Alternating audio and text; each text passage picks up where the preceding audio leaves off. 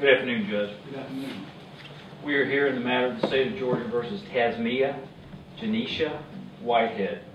Ms. Whitehead is 20 years of age, having been born on November 27, 1993. Before the court is an unfiled accusation stating charges of voluntary manslaughter, falsification in government matters, possession of a knife, and commission of a crime. I expect that Ms. Whitehead will be entering a guilty to all 3 counts of that accusation today. I would ask that the court accept that accusation and to order that the clerk of court file it upon the resolution of this hearing this afternoon. As I've indicated, Ms. Whitehead is going to enter a plea of guilty to this accusation. In that regard, the court may be aware that she would have the right to have these particular charges, that is voluntary manslaughter, falsification in government matters, and possession of a knife and commission of a crime, presented to a Rockdale County grand jury and would have a right to grand jury indictment in these matters. Ms. Whitehead has signed a document in consultation with her attorney, which is a waiver of grand jury indictment and agreement to proceed by accusation as to those 3 charges. Ms. Whitehead was 16 years of age at the time that this event took place back on Wednesday, January the 13th, 2010. As the court is well aware, there is a co-defendant in this case, Ms. Whitehead's twin sister, Tasmiyah Whitehead, and she is scheduled for trial a week on March the 17th. The victim in this case was the biological twin's mother. Her name was Tasmiyah Whitehead. Most of her friends and family called her Nikki. She was 34 years of age at the time of her death. She was a hairstylist by profession and was attending Bowder College in Atlanta. She was looking to become a fashion designer. She wanted to become a fashion designer to the stars. That was her goal. I'd like to spend a few minutes talking to the court about the factual basis behind these charges and the events that took place on January the 13th, 2010.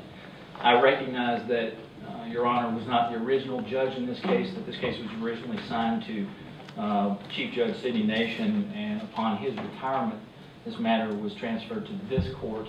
And so I'd like to take an opportunity to at least fill the court in as to some of the facts and circumstances regarding this case. As I mentioned, the death of Tasmiyah Whitehead, Nikki, took place on Wednesday, January the 13th, 2010. At the time, she lived at 2020 Appaloosa Way here in Conyers, Rockdale County, Georgia. She lived in a townhome with her then live-in boyfriend, a gentleman by the name of Robert Head, who was employed at that time as a long-haul trucker. Law enforcement initially became involved on the afternoon of January 13th, 2010 at approximately 3:25 p.m. At that point in time, the defendant before the court, that is Tasmiyah Whitehead, ran from the residence at Appaloosa Way, spotted a Rockdale County Sheriff's deputy who happened to be driving through the neighborhood, ran up to his vehicle and reported her mother's death. The deputy ran into the residence, and what he found was Tasmiyah Whitehead deceased in the master bedroom bathtub. Later, at autopsy, it was determined that the victim died as a result of multiple stab wounds. Most of the wounds were shallow and non-life-threatening, to the extent that any knife wound can be shallow or non-life-threatening, but 4 were significant. There were 2 knife wounds, one that punctured the left lung, one that punctured the right lung. There was one injury, one knife wound that punctured the internal jugular vein of Ms. Whitehead. Those 3 injuries and all the other shallow, non-life-threatening knife wounds were survivable. However, there was a 4th wound that struck the spinal cord in the back neck area of Ms. Whitehead. It was ultimately this wound which was the most life-threatening and would have probably resulted in her death in a matter of minutes. According to the medical examiner, she could have survived all the injuries, but only if medical personnel had been on scene and had been available to provide life-saving techniques at that point in time. At the scene, after reporting to the Rockdale County Sheriff's Deputy the discovery of their mother, both girls were moved to an ambulance which had arrived at 2020 Appaloosa Way. They sat in the back of the ambulance. They were crying. They were upset. They reported that they had just come home from school at Rockdale County High School, had gotten off the bus, had come to the house, had unlocked the door, walked in. Tasmiyah indicated she'd gone to the right towards her bedroom. Jasmine indicated she went to the left, ultimately saw blood, and found her mom in the bathtub. They both indicated at that point in time that they were not aware as to how their mother had died. They were quickly removed from the scene and taken to the City of Conyers Police Department, where they were interviewed. They stated that their mother had come home the previous evening, that they saw that she was obviously intoxicated, and Miss Whitehead, who was before the court, indicated that she had to put her mother to bed.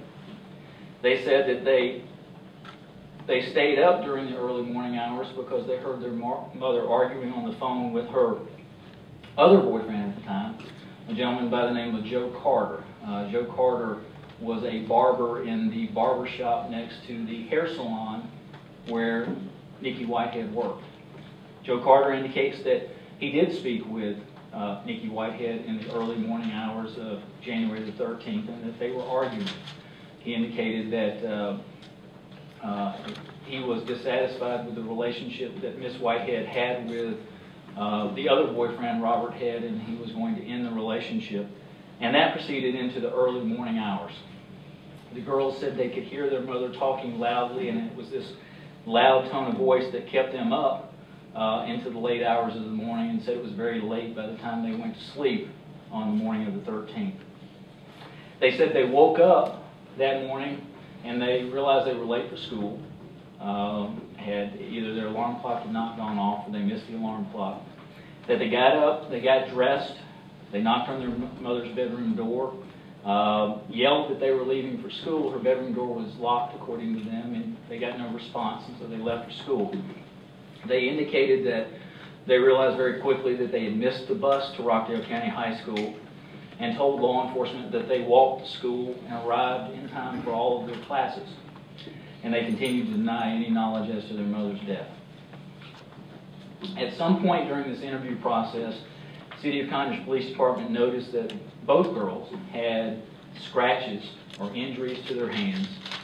They observed that both girls had what appeared to be bite marks to their lower arms, and the defendant before the court, Tasmiyah, had a cut to her right ring finger. The girls indicated that they had gotten these injuries in a variety of ways, either through fighting with each other, or a mishap in Robert Head's automobile, or Miss Whitehead, who was before the court, indicated that when she became stressed, she would bite herself. That night, the City of Conyers Police Department released the girls to their great-grandmother's custody, a woman by the name of Della Frazier. Law enforcement learned from the medical examiner in this particular case that there was no apparent sexual assault to the victim. There was no forced injury to the residents of 2020 Appaloosa Way. And given the somewhat violent nature of the crime, they concluded that this was in their minds, was a crime of passion, that it wasn't a stranger on a stranger case, and so they began to look at those who were close to Nikki Whitehead. They looked at the twin girls, Jasmine and Tasmiyah. They looked at both boyfriends, Joe Carter. Joe Carter they found the night that Nikki Whitehead's body was discovered. So in the evening hours of January the 13th, 2010, they found Joe Carter at his barbershop. They approached him. They informed him that Nikki Whitehead had passed that day. And in their minds, he became appropriately upset. Was crying, distraught, shaking. They asked him at that point in time if he would allow them to look at his person. That is, to look at his chest, to look at his arms, to look at his hands to see if he had any observable injuries, and he agreed. He later submitted to DNA testing, and none of the DNA tested in this case came back to Joe Carter. He later submitted to a polygraph test, which he passed. They also checked his phone records and saw that, at least from looking at his phone records, he was nowhere near Rockdale County in the City of Conyers at the time that Nikki Whitehead would have been killed. They also looked at Robert Head, the long-haul trucker. They quickly discovered, based on phone records and a GPS system which is attached to his truck, that Robert Head had left that Tuesday afternoon the day before, so January the 12th, and was on his way to take a load to Shelbyville, Indiana, and they were able to establish that he was several states away at the time of Nikki Whitehead's death. City of Conyers Police Department then began to try to check out the story that they had been given by the girls. The story that they'd gotten up that morning, they'd missed the bus, they'd walked directly to school, and that they made it to school and arrived on time. They were able to obtain some video footage from the Shell station, which is located on West Avenue here in Conyers, Rockdale County. And looking at that footage, they saw at approximately 10:16 that morning what appeared to be the girls walking up Green Street on the side of the Shell station. They observed a multicolored Dodge Avenger at the Shell station, a gentleman who looked like he belonged to that vehicle. And then they could only see shadows, but they believed that the girls had gotten into that vehicle around 10:12, 10:11, 10:13 a.m. and had left that location. Shell station is not very far from 2020 Appaloosa Way. They then were able to pull video footage from Rockdale County High School, which showed the multicolored vehicle arriving at Rockdale County High School at approximately 10:15, 10:16. The girls entering the front entrance of Rockdale County High School and proceeding to the counselor's office. They then were able to go to the counselor's office and speak with one of the counselors who remembered the girls coming in about that time. And the counselor, in fact, remembered giving Tasmiyah a pass to class. Later, the City of Conyers Police Department was able to find that pass, which noted they had arrived at school at approximately 10:10 that morning, according to the counselor. So the City of Conyers Police Department knew at that time they had a 2 to 3 hour unexplained gap of time in relation to what the girls had both told them. The City of Conyers Police Department then obtained, over the next couple of weeks, a search warrant for dental impressions from both girls, and they executed that search warrant at a local dentist's office here in Rockdale County. Those impressions were taken to a forensic odontologist, a forensic dentist, who had also collected dental impressions from Nikki Whitehead's remains, and she made a comparison. While most of the bite marks were not significant enough for her to make a comparison and say that it matched any particular individual, there was one more significant bite mark to the defendant who was before the court's left arm. The forensic odontologist was able to review that bite mark, was able to review the dental impression for Nikki Whitehead and for Tasmiyah and Jasmiyah Whitehead, and she came to the conclusion that to a reasonable degree of probability, the bite on Tasmiyah Whitehead's left arm was placed there by her mother. The City of Conyers Police Department spent several days collecting evidence, or what they might believe, or they believed might be important evidence at the 2020 Appaloosa Way residence. They submitted that evidence to the Georgia Bureau of Investigation. They were able to obtain the twins' DNA.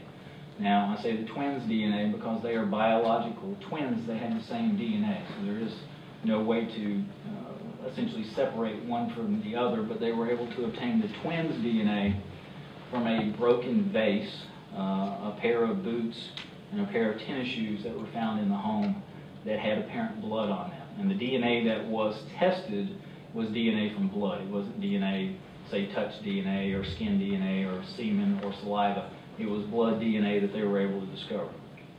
After obtaining the opinion from the forensic dentist, after obtaining the opinion from the GBI crime lab in May of 2010, the girls were arrested. As a way of background, and I think to understand this case, you have to understand background. It appears by all counts that up until about the age of 13, Nikki Whitehead, Tasmiyah Whitehead, and Jasmiyah Whitehead had a loving mother-daughter relationship. The majority of this time they lived with the great-grandmother of the family, that is great-grandmother to the girls, grandmother to the victim, a woman by the name of Della Frazier. The girls were smart. They made good grades. For the most part, they made straight A's. Mom was a partier, but Mom was a hard worker, and Mom provided for the girls. The girls were involved in dance and ballet and modeling, and they essentially wanted for nothing. And while it was a non-traditional family, it seemed to work up until about the age of 13. At the age of 13, or roughly that time, Nikki Whitehead moved out of her grandmother's home, the girl's great-grandmother's home, and moved in with her boyfriend Robert Head here in Conyers, Rockdale County, Georgia. Shortly thereafter, problems began. Jarmeka, Nikki, disapproved of what she observed was the girl's growing interest and relationships with boys. She believed that they were starting to be sexually active. She disapproved of what was becoming a growing disrespectful demeanor towards her, and later disapproved of their truancy, their dropping grades, and their marijuana usage. The girls, on the flip side, resented their mother's attitude towards them. They resented her restrictions involving boys and saw their mom's own promiscuity, absenteeism, and alcohol, drug, and marijuana use as hypocritical. One of the girls reported that at a point in time she had been raped and resented her mother's unwillingness to believe her account of those events. On the other hand, Nikki Whitehead didn't believe that the rape occurred, and that caused friction and discontent to a great extent between Nikki Whitehead and the other defendant in this case, Tasmiyah Whitehead. Thrown into this mix of growing discontent was conflict between the great-grandmother, Della Frazier, and Nikki Whitehead. The great-grandmother, even after they had moved out of her home into Robert Head's townhome here in Conyers, still continued to be involved in the girls' lives, sometimes overriding or discounting or taking away from the parental dictates that Miss Whitehead had. And she saw this as interference. She saw it as interference to her right to parent and thought that her grandmother, the great-grandmother, was financially motivated in her activities. On the flip side, Miss Frazier countered that she was concerned for the girl's safety and well-being given what she perceived or believed the victim's lifestyle was. All of this came to or boiled to a head in June of 2008. On June the 28th, 2008, the City of Conyers Police Department was called to the residents here in Rockdale County. They were called because the victim complained that she had been hit and she had been jumped on by the girls. When City of Conyers police officers arrived, they found Jazz to be upset, they found Nikki to be upset, and Taz was nowhere near the residence. This is a family that thrives in chaos. And while they participate actively in therapy, all members, mom, great-grandmother, and the girls, struggle to take their own responsibility for family stress. The counselor noted that the girls have been given a disproportionate amount of responsibility, and the counselor said it would also be helpful to note that the adults in the family have failed to guide these children properly. The counselor recommended that the girls be returned to their mother's care and stated that living with a great-grandmother has simply swapped one set of problems for another and has not stabilized this family. The juvenile court found the girls in violation of probation. That is, the juvenile court found that while in their grandmother's custody, they had absconded on occasion from the grandmother's custody. They found that the girls were the juvenile court found that they were truants and that their grades had been dropping while in the custody of their great-grandmother, and followed the recommendation of the counselor that custody be returned to Nikki Whitehead. When the court found and indicated that that was the court's decision, there was chaos in the hallway of the juvenile court. That is, my understanding is that both girls were upset. In all fairness, I've been told that Tasmiyah, the defendant who is not before the court, was the most upset. But they were upset, they were crying, there was screaming, there was chaos. It's probably is the exact word that the probation officer described to me. Tasmiyah was even so upset that she said in the presence of the victim and the victim's mother, Linda Whitehead, that if I have to go live with you again, I'm going to kill you. Because of that comment, a status the court attempted to intervene, tried to calm everybody down, and indicated that there would be a status conference scheduled 2 weeks after the 5th. So approximately January the 19th, there would be a status conference. And the girls were placed in the custody of Nikki Whitehead. During the next 8 days, the drama continued. The night that custody was changed, the victim called her mother, Linda Whitehead, indicated that she was concerned about the girls and asked her mother if she would come over and spend the night.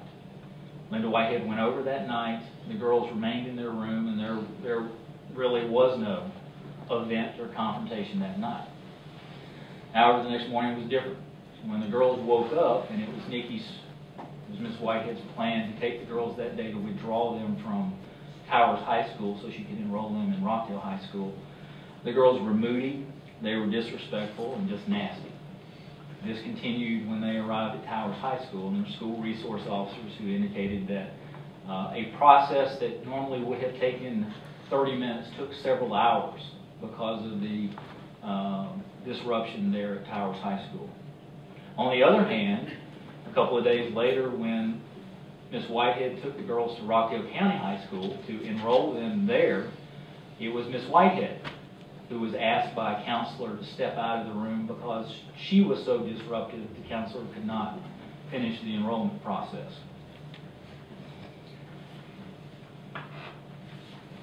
During that same 8-day period, the City of Conyers Police Department was called to the Appaloosa residence twice. That Friday, so 1, 2, 3 days after custody had changed, the City of Conyers Police Department was called by Nikki Whitehead because the defendant before the court, Tasmiyah Whitehead, had become disrespectful, had thrown a bag of food across the table, and it had hit the wall, and she wanted the police department to help de-escalate tensions. The next day, it was the defendant before the court, Tasmiyah Whitehead, who called the City of Conyers Police Department. There had been a welcome home party for the girls, and towards the end of that welcome home party, there had been a confrontation between Tasmiyah Whitehead and one of her aunts, which essentially was a pushing match between the two. The City of Conyers Police Department arrived and calmed that situation down as well.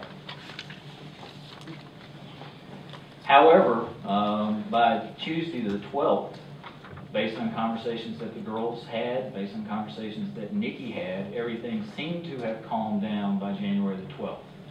Maybe that was because Robert Head had come back into town, and he had been in the home Monday the 11th, and he had been in the home Tuesday the 12th, but he left to deliver that load that I mentioned earlier on the afternoon of the 12th, and therefore was out of the household.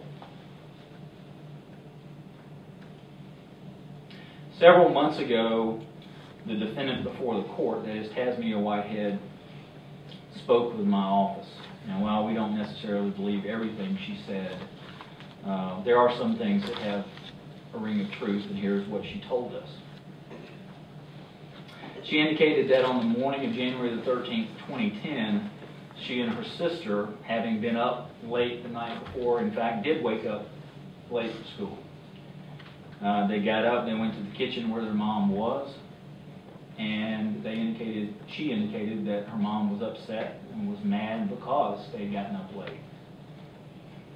She indicated that her mom said, "Y'all aren't going to do what you've been doing. You're not going to do just what you want to do."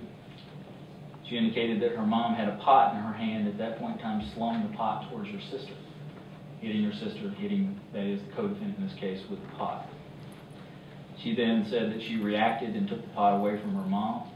She indicated that her mom grabbed a steak knife and that a fight began. She said that there was name-calling and cursing and gouging and scratching, and everybody was mad. She said that during the fight, her mom was cut and stabbed. She indicated that she was bit and scratched. She indicated that at one point the fight actually stopped, and her mom went out of the house, she didn't know where, and returned some period of time later. We know, or we believe, we don't know, we weren't there, We believe that she went to the house or the townhome next door because we found blood on a wall next to the front door of the residence next door at 2018 Appaloosa Way. There's a gentleman who lives there by the name of Osbert Dolphy, and Osbert Dolphy told police that on the morning of the 13th, around 10 o'clock, his time frame doesn't quite match, but around 10 o'clock he heard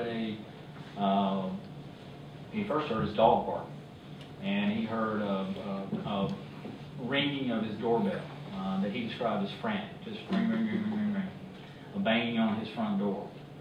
He said his first step was to calm his dog down, and that by the time he got to the door, he looked at the peephole, didn't see anybody. He never opened the door, he never investigated. Tasmiyah Whitehead told my office that her mom came back in and sat down and said everyone was tired, that the knife was on the floor, and then her mother lunged for the knife. That at that point in time the fight was on again, and eventually the blows necessary to bring about the death of Nikki Whitehead took place. The defendant is entering a plea of guilty to all 3 counts of the indictment: voluntary manslaughter, falsification in government matters, and possession of a knife in the commission of a crime. The state's recommendation as to count 1 is 20 years to serve in prison. As to count 2, the state's recommendation is 5 years to serve in prison to run consecutive to count 1. As to count 3, the state's recommendation is 5 years to run consecutive to counts 1 and count 2, for a total of 30 years in prison. That is the maximum the court can award or can sentence to under these charges. At a point that the court believes it is appropriate, Linda Whitehead would like to address the court.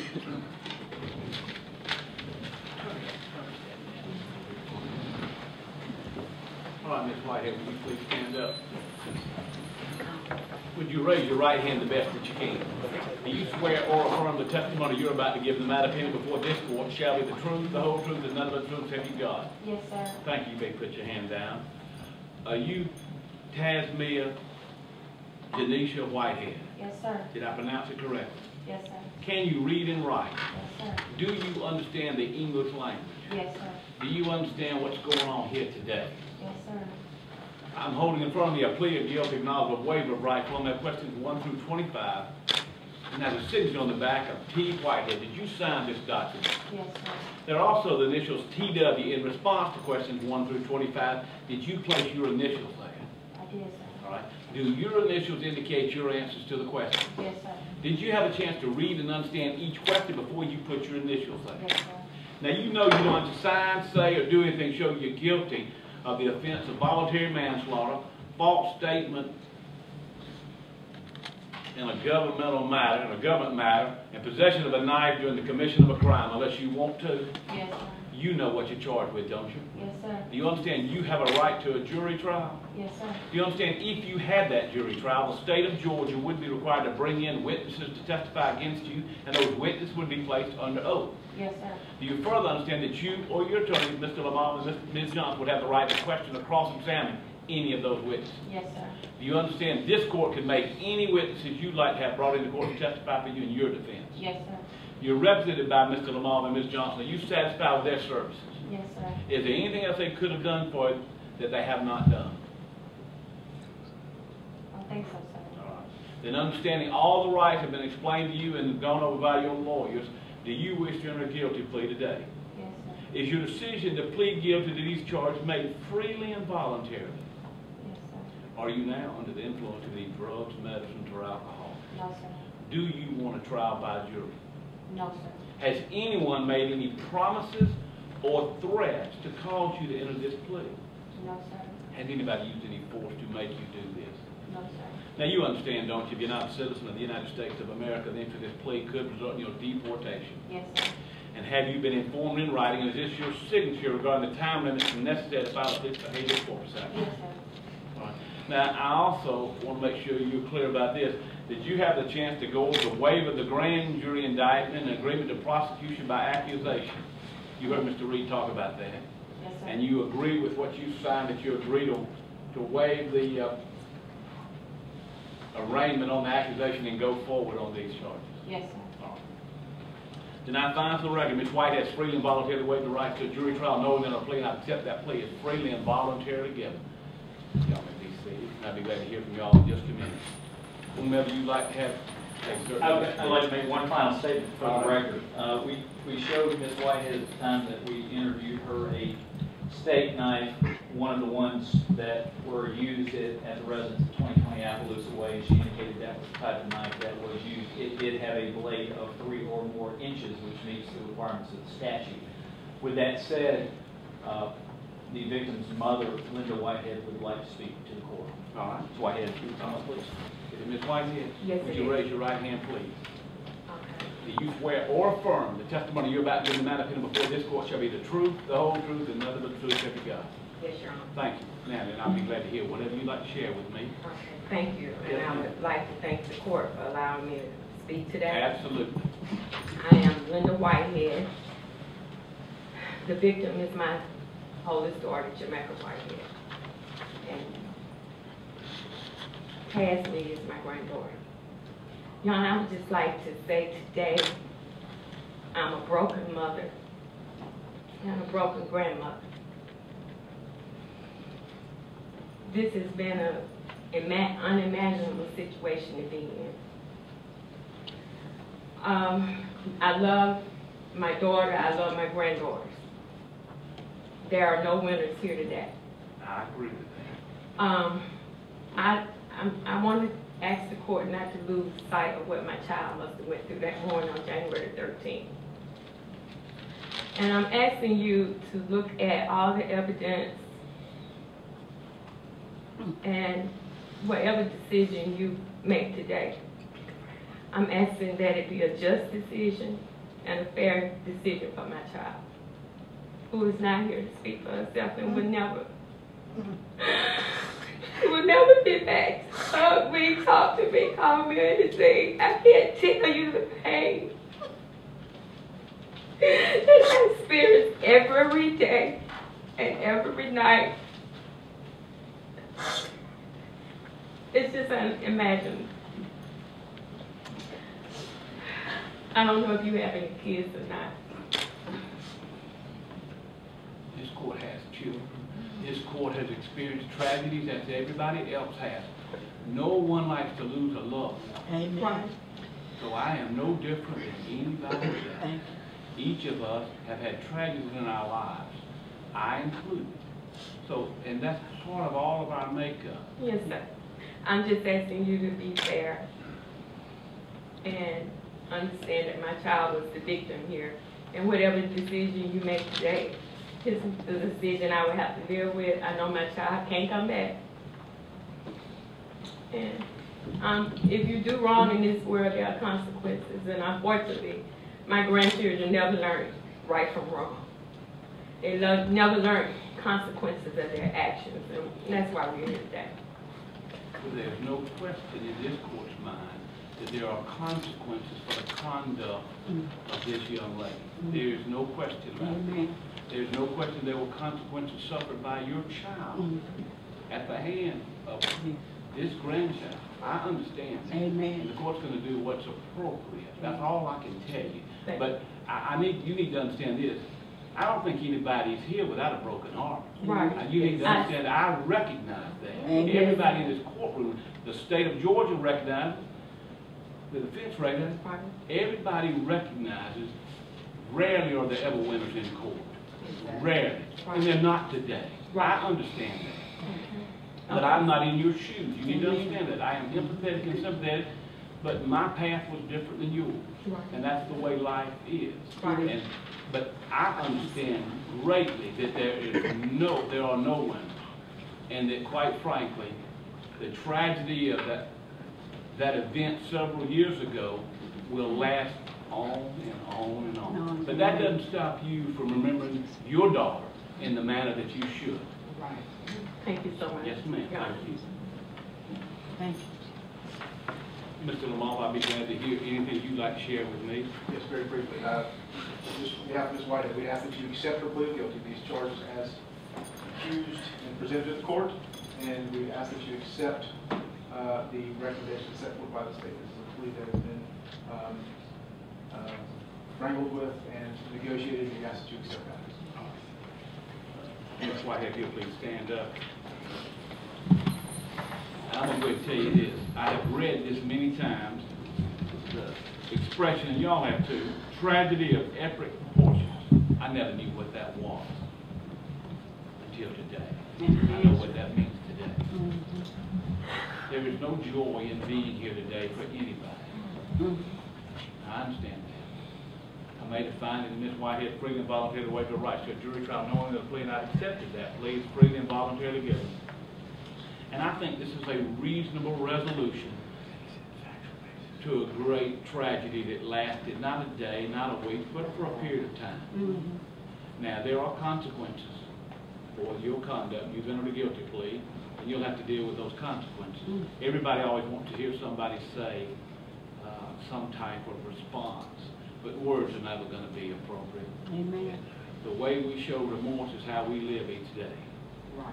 We all know where you're going to be. It's all going to be based on how you live. Count 1, I sentenced you to 20 years. I ordered you serve that in confinement. Count 2, I sentenced you to 5 years. I want those 5 years to be served in confinement. Count 2, run consecutive to count 1. Count 3, I sentenced you to 5 years in confinement. Those 5 years will run consecutive to count 2, which is consecutive to count 1, giving you a sentence of 30 years to serve. I ordered the state of Georgia to give you credit for every day that you have been incarcerated up to this day. And I wish you the best of luck. That's the order of the court. Nikki was a loving person. She was not, she didn't, you know, argue with people. She always brought people together. And I know she wanted the best for her kids, and she tried to do the best that she could. You know, but she couldn't be a jailer. She couldn't, you know, she couldn't make them do the right thing, and there was nobody there to protect my child in her own house. And I just wish they never had sent them back home without true counseling, you know, where they were at least communicating and talking to each other. But it was conflict. Is there anything that you saw that you think led to the changes in your daughter, I mean your granddaughters? Because for all intent and purposes, from the, you know, up to the time they turned 13, they were model students. The problem started when they, the 2 years that they were out of the home with my mother, Della Frazier. Do you think that, well, what do you think contributed to that? I think she persuaded them not to mind their mother. And obviously, they were turned against her. Why would your mother do that? Because she wanted to be in control of them. Does she still survive? She was in here today. Was she ever here? Yeah, the older lady that favored me. So I favored her. She was in here today. What is your relationship like with your mother? Estranged. You know, when my daughter started going through the juvenile court system, I was supporting her, and my mother was supporting the twins, and so it was just conflict, and nobody could talk to each other. And my daughter, she would go over to try to talk to my mom, and she would call the police. You know, it was just constant conflicts, and I just wish this juvenile court system would have gave them to me instead of 70-something-year-old woman. Did you try to get them? I did, and they would put me out the courtroom or would not let me say anything in the courtroom. This is just a horrible, horrible situation, even with the judicial system. From the juvenile system, we started here, and now look where we are today. Did you see any of the violence between them that was described? No, the only behavior I saw, because I wasn't around them the 2 years they were with my mom, because she would not let my daughter see them, and she would not let me see them, and I didn't want to go over there and I'd be in jail, you know. So the only time my daughter saw her kids was during counseling, and my mother was right there with them, so counseling was just a joke, you know, nothing got accomplished. Yeah, well, like as I said before, it wasn't the best day, but it wasn't the worst day. you know, things could have been a lot worse.